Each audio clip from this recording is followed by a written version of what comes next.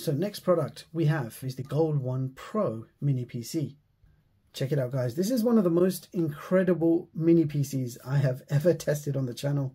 Inside the box you do get a Type-C power adapter. So think of this as a handheld mini computer which you can connect to the big screen. You've got dual HDMI output and it supports 4K output. You've got two USB 3 ports. You've got a 2.5 gigabit Ethernet port. That's your Type-C port for power. On this side, you've got two more USB 3 ports, a headphone/microphone combo jack, and you even have a microSD card to expand the storage. So Windows 11 Professional pre-installed, ready to use. That is a 5.5-inch touchscreen display. This is powered by an Intel Celeron J4125, which is a quad-core processor clocked at 2 GHz or 2.7 GHz turbo. For graphics, we have Intel Ultra HD 600. You've got 8 gigs of LPDDR4 RAM.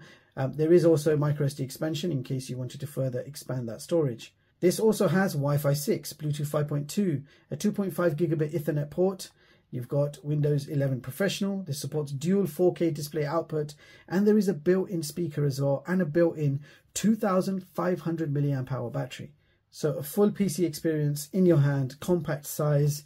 Don't expect a massive power and performance from that Celeron chip. It'd be good enough to run something like GTA 5 on the lowest graphics, but otherwise you've actually only got 128 gigs of internal storage, so not enough space to even install GTA, but you could install it directly on a microSD card.